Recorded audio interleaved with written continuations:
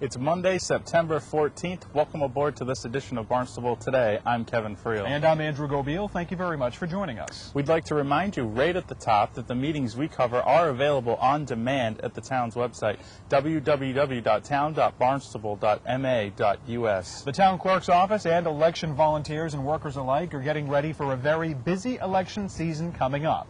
Tuesday, September 15th, is going to be the first of a number of planned elections. Town Clerk Linda Hutchenreiter spoke with us last week about what's coming up on Tuesday the 15th. And that will be specifically for all the members of the school committee. There are 5 people running, and you can only have double the amount of seats that are available. So there are 2 seats available, which means we can have 4 people on the ballot in November. We have 5 people running, so we are having this election to pare down, and the top 4 vote getters will be on the ballot in November. We do have one precinct, which is Precinct 12. They actually have something extra. They have 2 things to vote for. They not only have the school committee, but there are 3 people running for the seat of town council there.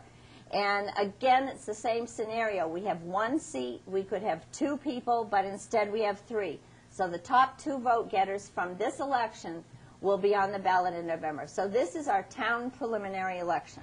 Polling places will open up at 7 in the morning and will close at 8 o'clock. And of course, here are the polling locations for Tuesday's election. Precinct 1 is at the West Barnstable Elementary School on Route 6A in Barnstable Village. Precinct 2 is at the Greek Community Center of Cape Cod on Route 28 in Centerville. Precinct 3 is at the Senior Center, which is 825 Falmouth Road in Hyannis. Precinct 4 at Our Lady of Victory Church Hall, 230 Main Street in Centerville. Precinct 5 is at Cape Cod Academy, 50 Osterville West Barnstable Road in Osterville. Precinct 6 is at the Gym of Christ Chapel, 2C Oak Street, that's in Centerville. Precinct 7 is at Freedom Hall in Main Street, Cotuit. Precinct 8 is at the Youth Center and on Bassett Lane in Hyannis. Precinct 9 is at Town Hall, 367 Main Street on the 2nd floor hearing room. Precinct 10 is at the Horace Mann Charter School, 730 Osterville West Barnstable Road in Marston's Mills. Precinct 11 is at the West Barnstable Community Building on Meeting House Way in West Barnstable.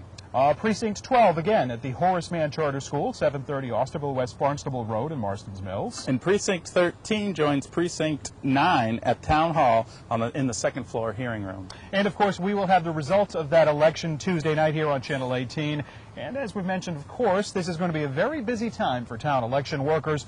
On October 13th, which is the day after Columbus Day, voters in the town will head to the polls again to cast ballots on the proposed Stewart's Creek Sewer Improvement Project.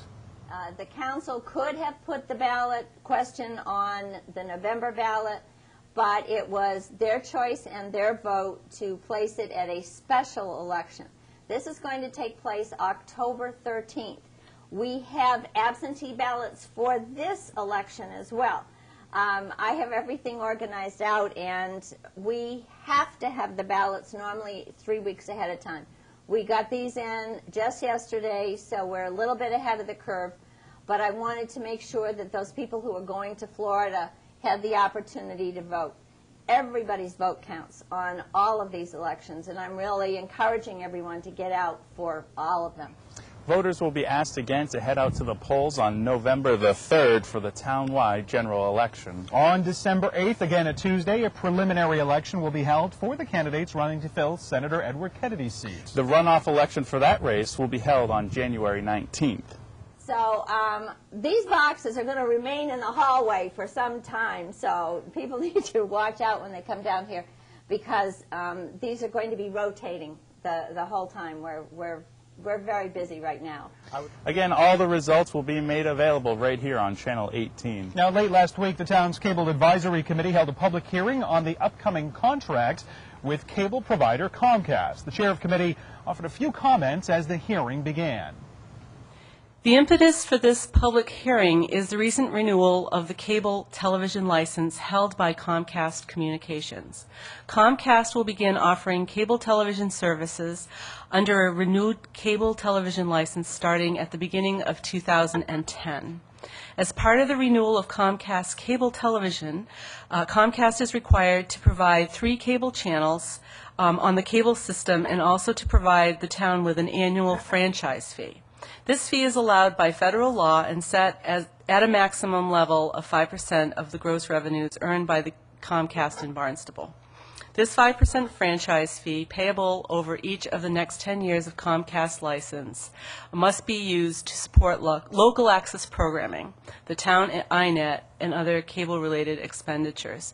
It is expected to yield funds over the next 10-year license period in excess of $10 million. The town manager, as the cable television issuing authority, is responsible for decisions as to how these funds are to be allocated. The public hearing this evening is an effort by the Barnstable Cable Advisory Committee to solicit information about the current and planned utilization of the cable channels and the town INET. This information will be used to make recommendations to the town manager regarding the disbursement of the funding. It is also an opportunity for members of the public to give their views on the matter of disbursement. The format of this hearing is as follows. First, we will hear from representatives of the public, education, and government access channels, and then from a representative of the town's institutional cable network. I will ask that each representative make a presentation that is no longer than 10 minutes in length. Following each 10-minute presentation, there will be a 5-minute period for questions from members of the Barnstable Cable Advisory Committee. Following all of the presentations and initial questioning by the committee, which should be approximately an hour in duration, the floor will be open for public testimony. All comments and questions will go through me as chair. I may request that persons testifying provide written documents for the record of the hearing, in which case we would leave the record open for 2 weeks until September 24th to receive such written testimonies. Having now dispersed with the formal introductions, I would like to ask the representative of Cape Cod Community Media to come forward and present. And of course, the committee will continue to solicit input for that matter. Let's take a look at some of the meetings that are going on here in the town throughout the next week. The Planning Board has a meeting at 7 o'clock in the Town Hall hearing room. Sandy Neck Board meeting is going to take place at the MEA Conference Room over on Finney's Lane at 7:30. For Tuesday, September 15th, the Barnstable Housing Committee has a meeting at 8 a.m. in the Selectmen's Conference Room. And then also on Tuesday at 3:30 in the afternoon, there's going to be a joint meeting of the Water Pollution Control and Public Works Commission, again 3:30 at the DPW Conference Room. The Airport Terminal Ad Hoc meeting takes place at 4 p.m. at the airport. Followed by the Airport Commission meeting at 6 o'clock also at the airport. The Conservation Commission has a hearing at 6:30 in the Town Hall hearing room. And on Wednesday, the Zoning Board of Appeals is going to hold a hearing at 7 o'clock in the hearing room. Also on Wednesday, the Highness Main Street Waterfront Historic District Commission has a meeting at 7 o'clock in the Selectmen's Conference Room. The Shellfish Committee meeting is going to take place at 7:30 at the MEA Conference Room on Finney's Lane. Then wrapping out the week, on Thursday, September 17th, the Town Council hosts a meeting at 7 o'clock in the Town Hall hearing room. For Kevin Friel, I'm Andrew Gobiel. Thank you very much for joining us on this edition of Barnstable Today.